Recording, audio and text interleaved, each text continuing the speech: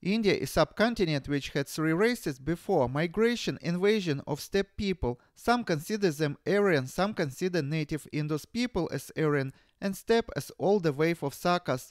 So before migration, India had mongoloid race in east, dravidian in south, Iran neolithic in northwest. With migration of steppe, the fourth race entered into India, and Dravidian considered to be aboriginal population of India. Now take a look at the steppe. The reconstructed picture on the right represents men from Yamnaya civilization, which was early Middle Bronze Age steppe civilization.